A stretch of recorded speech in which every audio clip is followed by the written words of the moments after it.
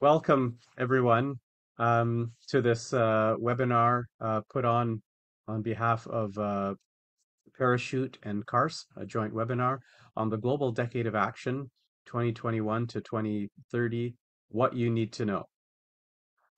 Wonderful to have you all. Good morning or afternoon, wherever you are.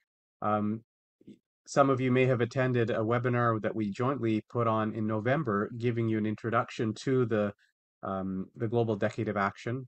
So today's presentation is to build on that, to just do a quick recap for those of you who might have missed that, and then move on to some more specific tools that have recently become available, which is pretty exciting as we lead into uh, Road Safety Week. So you'll be hearing from Valerie Smith, Director of Programs at Parachute, for much of the presentation, but I'll kick us off and just giving you a quick recap. So let's just take a quick look at the outline for today. Yeah, so the quick overview, and then you'll hear about the recent meetings that took place that Val and a couple of other Canadians were fortunate to attend, and then some of the specific tools that came out of that meeting that are available really to all of us, which is why we're doing the sharing session today. We'll close by talking about how CARSP and Parachute are supporting the global decade, which is important, and perhaps how we can all take part in it, and then talk specifically about Road Safety Week, which is coming right up. So Parachute, the other organization that you'll hear from today, is Canada's national charity dedicated to injury prevention. And Parachute's vision is a Canada free of serious injuries, with Canadians living long lives to the fullest. So that's the Parachute organization. And the CARSP organization is a very consistent vision, which is essentially Vision Zero. By following Vision Zero principles, our vision in our research and practical approaches, our vision is to achieve zero deaths and serious injuries on Canada's roads. And CARSP's mission, I won't read the whole thing, but really it's about multidisciplinary research, sharing multidisciplinary research and evidence-based best practices, as well as to support the UN's Decade of Action and road safety resolutions. So just quickly, this graphic kind of nicely summarizes the plan, the global plan for the decade. And it does it in a very visual way, as you can see here, trying to answer three questions: what to do, how to do it, and who does it. Okay, the goal of the 50% reduction is shown at the top. The At the far left, Julie, if you could maybe just point to that, yep, is the sort of the components of the safe system approach. And some of you may be familiar with, different iterations of this that you've seen. I wanted to point out the one at the top that refers to multimodal transportation and land use planning. There's been a lot more attention and recognition given to the importance of that as being critical to improving road safety performance by looking at our land use and transportation as early as possible in the life cycle to have an overall greater effect. And the others include post-crash care, safe road users, safe vehicles, etc. And on the underneath this sort of the arc there, you see all of the different kind of programs or ingredients that are necessary um, as part of the safe system approach to reach our objectives, including legislation, speed limits, uh, sustainable financing, making use of technology, as a few examples. And then towards the right, it lists the key partners, who to do it. And you know, it's important that, as we all do our work, whether we're in government or non-government or in the private sector, is that we all support one another. because all the research and best practices show that the more that we work together, the greater the results are going to be. A lot of us might have great things that we have in place just as government or just as NGO, but it can get even better if we involve each other. And of course, having funding is a necessary part of that. You know, making good use of the private sector, which may be interested in and available, but sometimes isn't as engaged as they could be. So all those things are important. Getting everybody on board towards working towards the same objective, so we can actually meet this ambitious goal. Next. One thing I just wanted to, before I turn it over to Val, wanted to mention that CARSP has been taking the lead on is um, trying to see how we in Canada can support the Decade of Action, not only within Canada, which is an important part and what we'll hear mostly about today, but also how can we assist other parts of the world that are even in a much worse position than we are in Canada. And you know, the fact is, we do have a lot of experts, including many of you that are on the in the audience today, who frankly have the capability and the tools to assist lower and middle income countries. And we as organizations trying to lead this effort would like to provide that opportunity wherever possible for you to do so. Perhaps you are already involved in some capacities, but if you're not, and if you're interested, then please do stay tuned as we communicate more about this in the coming weeks and months. But please also feel free to put your email address in the chat if you are interested in exploring opportunities to you know, extend your expertise to help those in some other countries, whether it's in Africa or Asia, a place where you have as part of your background or you feel connected to in some way. There really is an opportunity to influence how they are doing, because many of you are in these sectors that are needed, such as policing, emergency response. Many of you are engineers or planners or analysts, communications experts or researchers, and all of those and more are needed. So certainly, and thank you. I've seen people start to put their names in the chat. Please keep that up. It'd be wonderful to have Canada play a bigger role in helping lower and middle income countries. It'll be something that we can really be, I think, proud of doing, and hopefully have that make a greater impact. So certainly we'll keep you posted on that if we have more specific requests about that. And in the meantime, we are also looking at organizations that may be needing our help so that we can match the expertise to the help that's needed. So with that, I'm going to turn it over to Valerie Smith of Parachute to take us through the rest of the webinar, starting with the 8th Global Meeting. Val? Thanks so much, Raheem. So Raheem, as you were chatting, I was just thinking about, and I'll just take a moment to just share, I was thinking about how much the road safety space has changed from when I started working in it 12 plus years ago. Back then, it was really focused on individual behavior change and education efforts. And while, of course, those components are still really important, it's amazing to think about how much our thinking has opened up to really recognize the complexity of our systems and our road systems.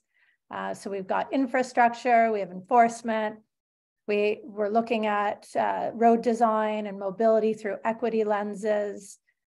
We've got all sorts of mobility options, of course, cycling and pedestrians, but we also have e-scooters and e-bikes. We need to think about people with mobility issues and accessibility challenges. And then, of course, based on just what you shared, we've got this new layer around intersections between road safety and the environment, physical and mental health, and sustainability. So I think it's a really exciting time for road safety. There's a lot of opportunity for us, not just to work within our road safety silo, but to work with one another and work with folks outside our typical road safety world. So, and when we talk about the global plan and we talk about the global decade of action, if you haven't had a chance to really take a deep dive, it's really focused on some of those components, and there's lots of layers and lots of analysis into how road safety intersects with some of those issues. So that being said, I'll kick it off. I was lucky enough to get to attend the 8th Global Meeting of NGOs advocating for road safety and road victims. It was in San Salvador in March. The theme was rethinking road safety for people and the planet. So again, just that title speaks to how much road safety has changed in terms of how we think about it. There were 260 people plus registered for the meeting with representation from 65 countries. There were 2 Canadian colleagues who I met there could have been more, but certainly Bella Dinzar from FIA and TURF were there, as well as Mavis, former CARSP colleague, board colleague. It was organized by the Global Alliance of NGOs for Road Safety. I want to do a shout out. For those of you who don't know, the Alliance is an international organization that provides support and capacity for NGOs from all over the world. They work really closely with the World Health Organization, as well as the United Nations, and they're truly an inspiring group of people. They're doing really amazing work. And a lot of what I'm going to share with you today comes directly from their efforts and from the work they've done on the decade.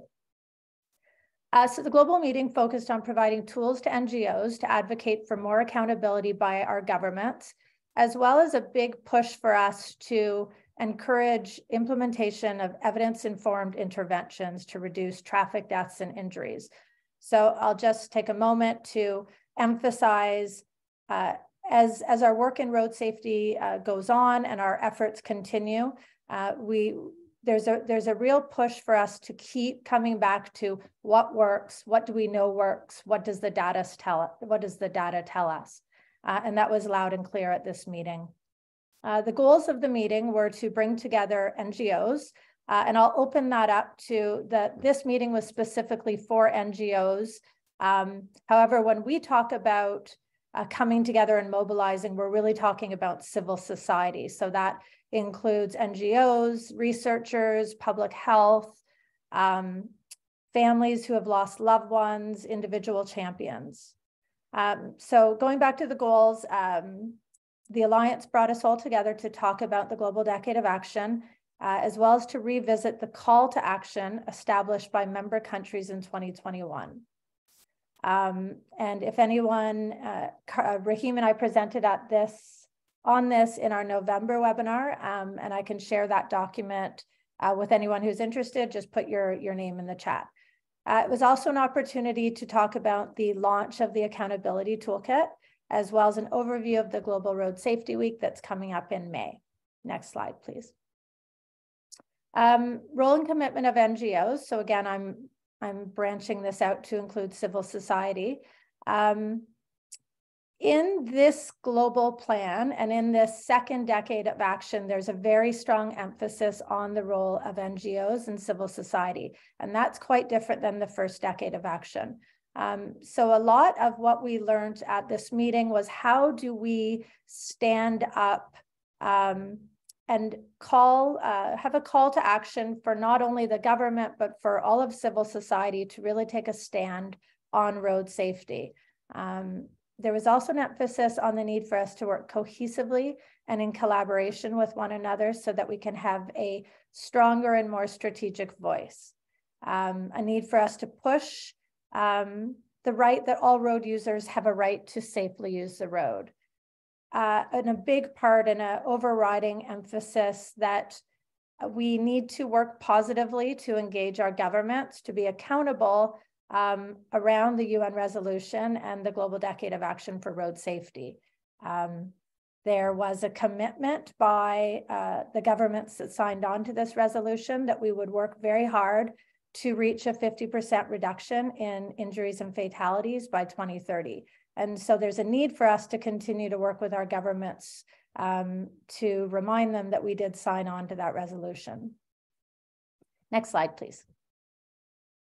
Okay, so Julie, my colleague, and I behind the scenes here are going to attempt to do an interactive walkthrough of what's in the toolkit.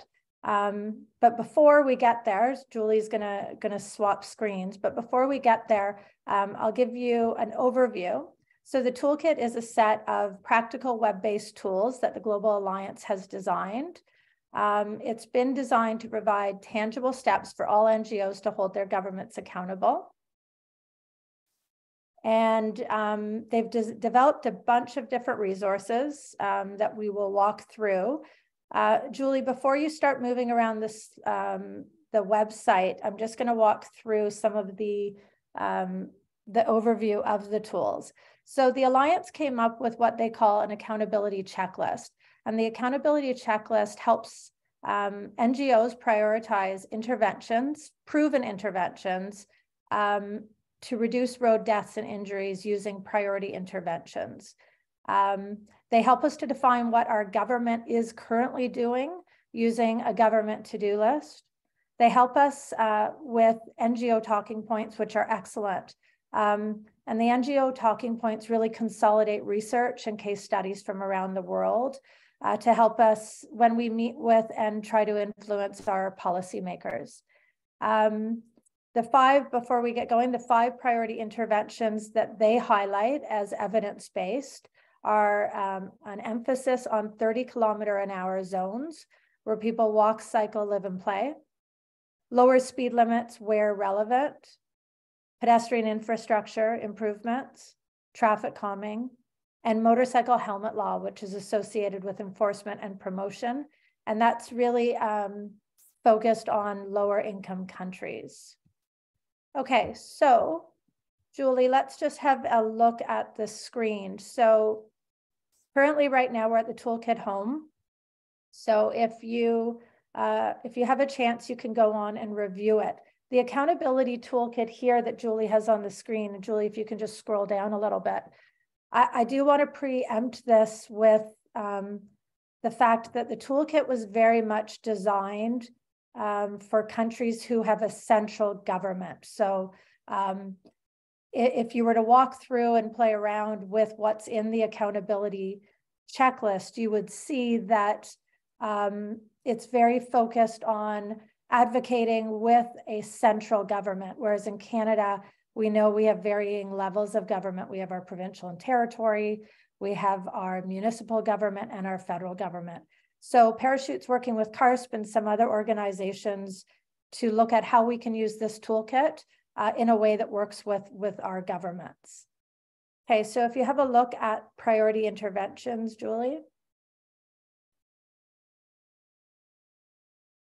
So again, with each of the priority interventions, so starting with the 30-kilometer-an-hour, if we click on to NGO talking points, what we find here is a 6 to 7 page summary of everything someone might want to know about why we want to reduce speed to 30 kilometers an hour in certain areas, especially densely populated residential areas. So there's a lot of great information here. There's a lot of very easy to articulate points that people can use in presentations. They can use if they're talking to their council. Yeah, it's just very user-friendly. It's got infographics, and it also provides a lot of great references. So if you want to take a deeper dive, you can. Okay, let's have another look, Julie, at one of the other points. So let's go down to pedestrian facilities. Okay, so here they actually provide some evidence-based interventions that you can speak to. They define them. Of course, again, this is high level. It's not all encompassing. There may be interventions here that you may not want to focus on. There may be interventions here missing that you do want to focus on. But again, it provides you with the preliminary points you might need if you're talking to someone who you want to influence around some of the metrics in the global plan. Okay, and let's go back to the Alliance homepage. And if you click on Build Your Kit, Julie, what we'll find here is it's an opportunity for organizations to customize their own toolkit. I would say this component of the toolkit is mostly relevant for people working at a grassroots level who want to influence and engage with their municipal government. And I say that because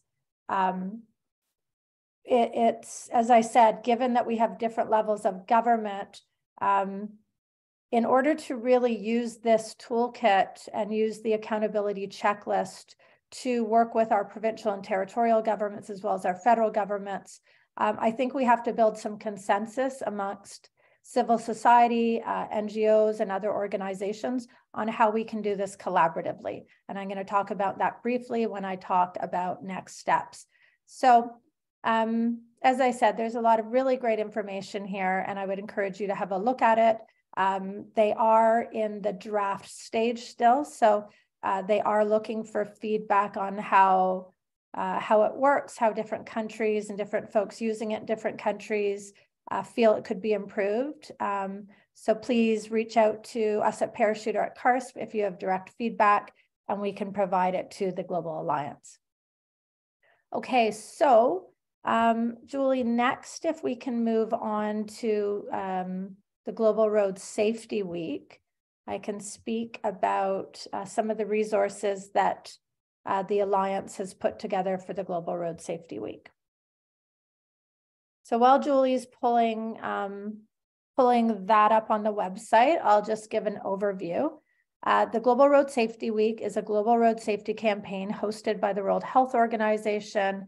It brings together individuals, governments, NGOs, corporations from around the world to raise awareness on road safety and to help make changes that will reduce injuries and road deaths.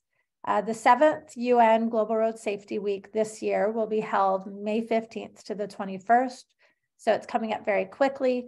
It is a call for policymakers to rethink mobility in order to make walking, cycling, public transport safe and convenient so that people can use and make the shift to active and sustainable mobility.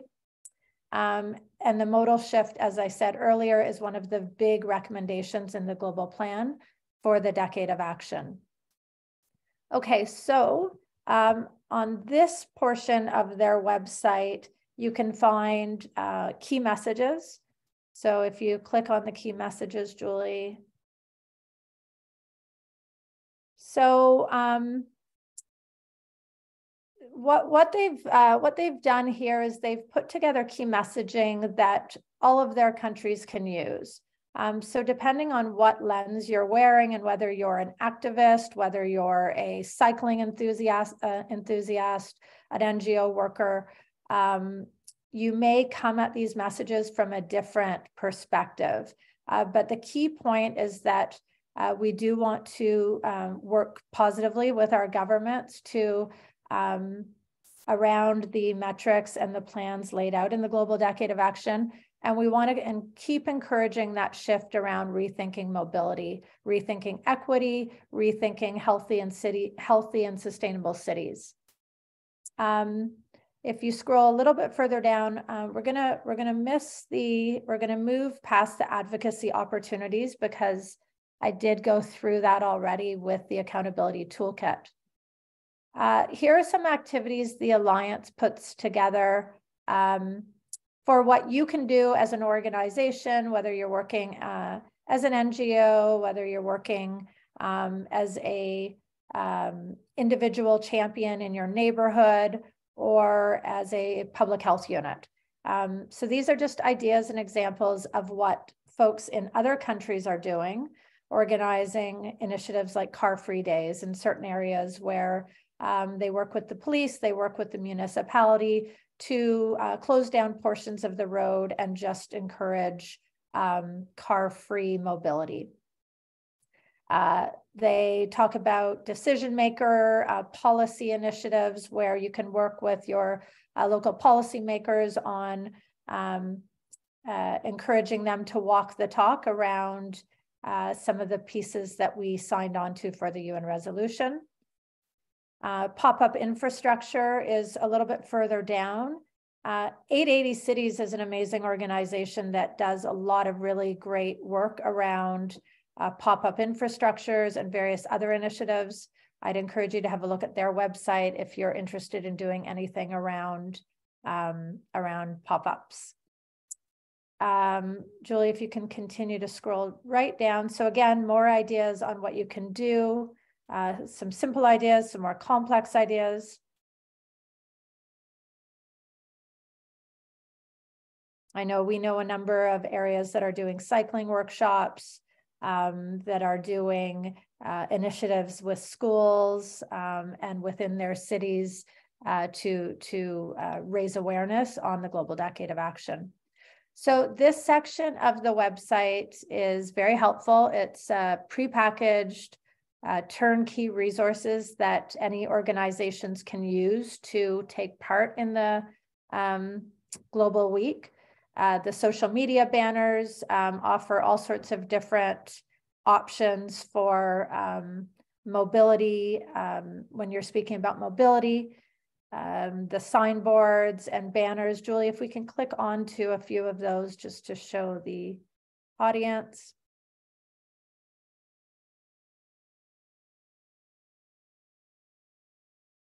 So it's a little slow to load.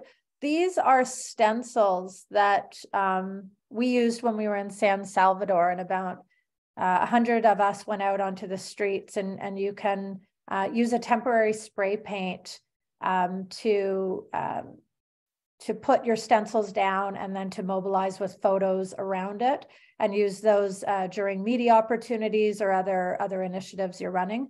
They have, I think, about 5 different stencils you can use, and they make for very good visuals. And just backing up one page. And then as you can see in the middle of the screen there, there's different signboards you can use to encourage walking, cycling, and public transport. They also have customizable materials there where you can pull different graphics and different messaging and build out your own presentation. So the Alliance is encouraging everyone that's taking part in the week to mobilize together with photos and videos and share them to the Global Alliance.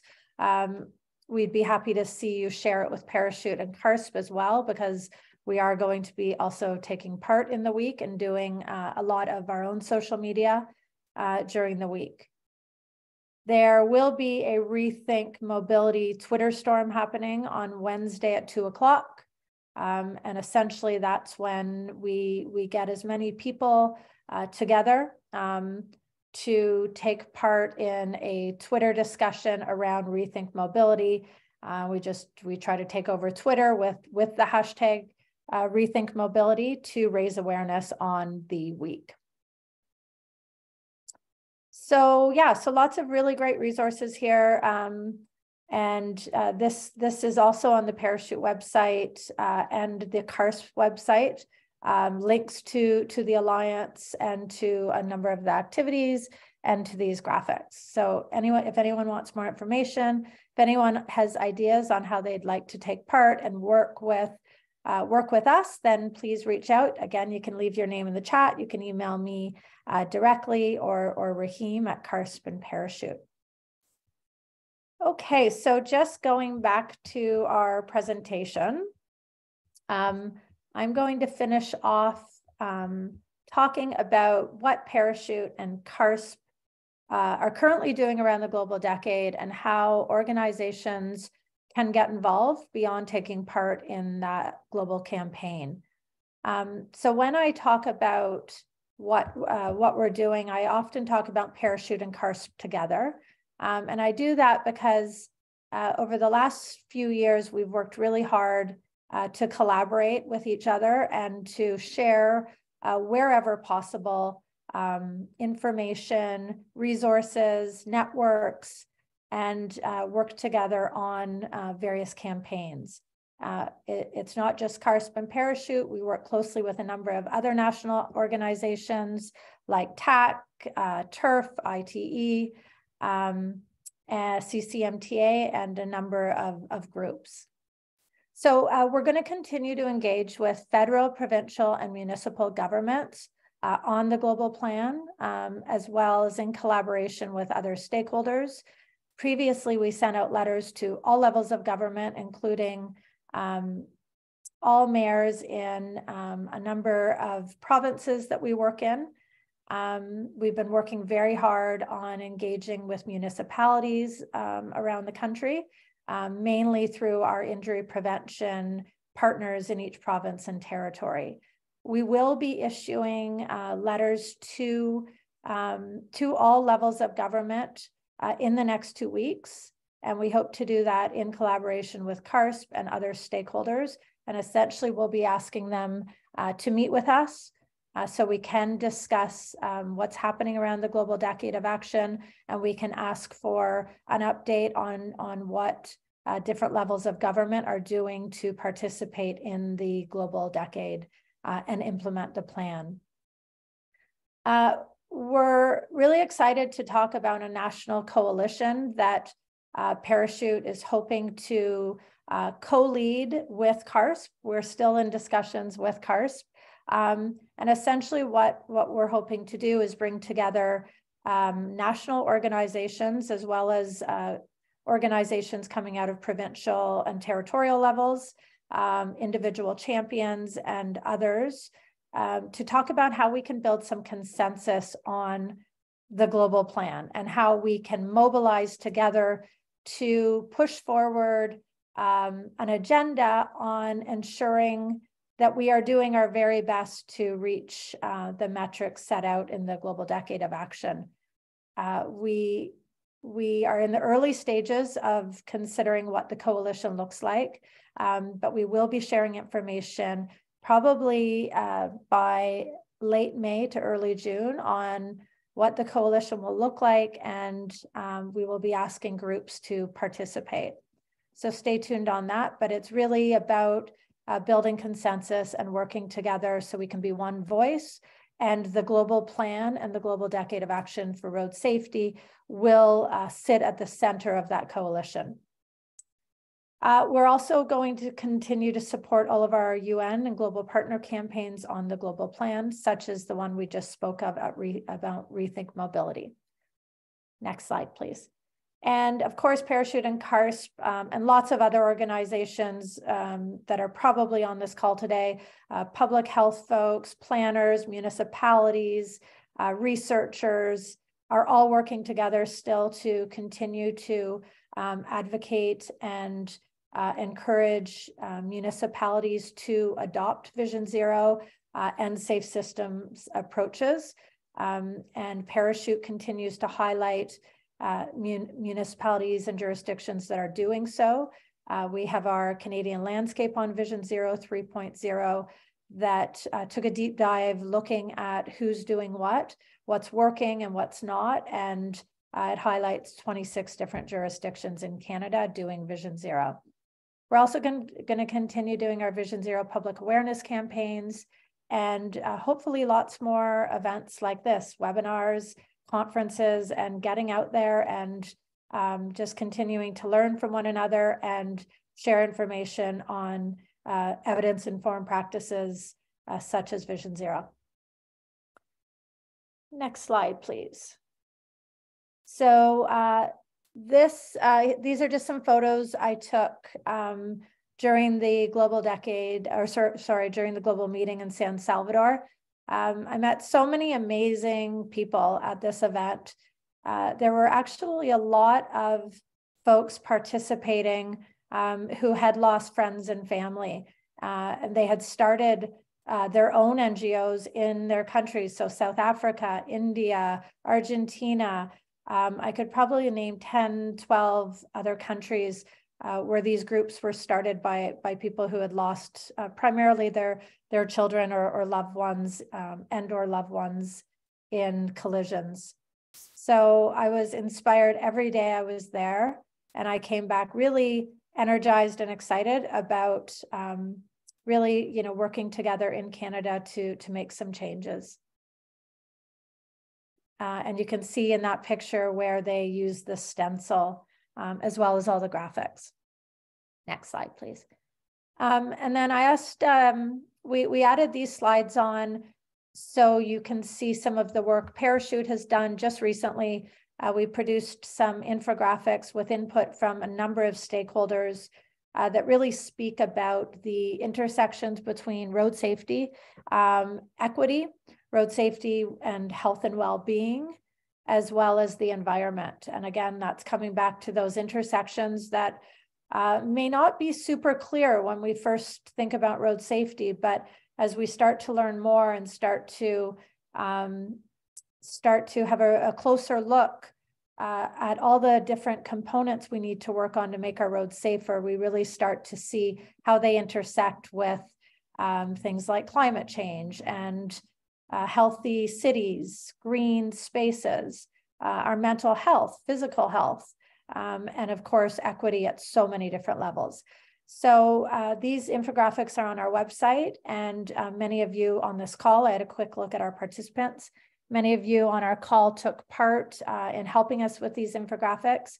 And if anyone has questions about them or would like to access them, then please let us know. So that leads us to the end of our presentation, and I will have a look in the Q&A. Julie, do you want to do the Q&A, or do you want me to go ahead and do them? Yeah, I can go through them. Let's just see here. I just wanted to say I did attempt to answer some of them live, Okay. but those who asked, if the answers are not satisfactory to you, please put them in the chat again. Okay, a lot of people are asking to have the presentation, the November presentation shared, so we can definitely do that. And Julie, I'm just looking at the chat as well, and I'm looking at, thank you everyone for sharing comments. And yes, I see a comment here from Lynn Phillips. They write, I'm calling in from the traditional territories of WSANEC people, saltwater people, specifically the stolen lands of the CARSP Nation. I'm curious how much the global meeting touched on safe system transportation equity, specifically regarding Indigenous, rural, and remote communities and the lack of safe systems protection in such communities. So that's an excellent comment.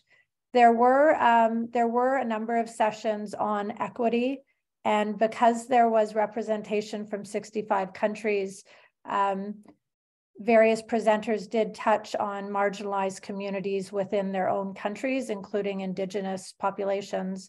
I had discussions with some of the folks from Argentina, from India, from South Africa, where they did specifically speak about Indigenous groups. That being said, in Canada, there's certainly a lot more we can be doing in terms of working with our Indigenous colleagues. And I would be happy to talk offline with you, Lynn, about how we can support the work you're doing and how we can do a better job at Parachute in terms of touching on collaboration with Indigenous, rural, and remote communities. Raheem, I'm not sure if you have anything to add there. No, other than the general comment that I know both of our organizations, CARSP and Parachute, and other partner organizations are looking at the issue more closely than ever before, as is necessary based on the data. So hopefully there'll be a lot more movement on this area in the coming months and years. But it's an ongoing journey and struggle that we need to make better progress on. Yeah, and if there's anyone on the call that is doing any specific initiatives or has information to share, please drop it in the chat and then we can circulate that as well. I'm also looking at another comment from Peter Burns, who comments, not a very systems approach. It's mostly focused on infrastructure safety treatments. And yeah, that's actually a good observation. A lot of what we see in the accountability toolkit is focused on what are evidence-informed approaches. And certainly, as we know in the Vision Zero approach, that is not just built environment. Infrastructure and built environment plays a significant role in changing the way we design and use our roads.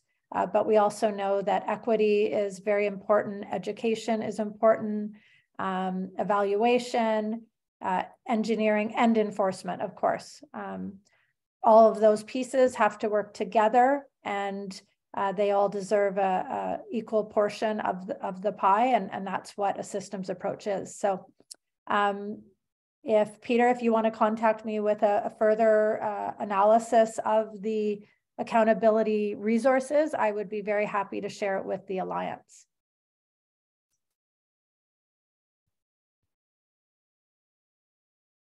And then Raheem, you made a comment to Peter regarding the infrastructure. Do you want to share just some of that content in case people haven't read the chat? Well, I think it reinforces what you just said, Val, is that there is indeed more emphasis on those interventions that are more proven to succeed. And it's of course easier to evaluate physical changes than things like human behavior changes or other kind of less infrastructure based types of interventions. And I think that is partly the reason for that emphasis, but it's not intended to exclude those other factors. And as Val had implied, even those physical interventions can be more effective when accompanied by the necessary, whether it's changes to the law or public education about how to use those facilities, and then enforcement of whatever the best use of the safest use of the infrastructure is. Okay, and I think there was one more question from Joanne Valdmill. Do you have low literacy road safety resources like Parachute did with childhood injuries? That's a good question. I don't believe we do. When we did the low literacy roads resources for the childhood injury prevention initiative, we did have very specific funding, and that allowed us to work with a number of different demographics in a number of different languages, and it was a very large initiative. So I don't believe we have that for road safety resources, although some folks on the call might have access to that. And if you reach out again to us after this call, we'd be happy to have a conversation with you and see how we can support any of your work you're doing with different demographics from different literacy levels. So I think that's it. I don't see any more questions in the box. And I would just let everyone know, that you will receive a evaluation link after this webinar is over, and we would love if you could just take a minute or two to fill that out. And again, Raheem and I are available if anyone is interested in engaging on the global plan and the global decade of action for road safety, and we haven't reached out to you already, then please get in touch with us, and we can keep you in the loop as we move forward with our plans. And I think that's everything. Thanks everyone for joining us. Thanks Raheem, and thank you Julie. And I hope everyone has a great day. Thanks everyone. Have a great day.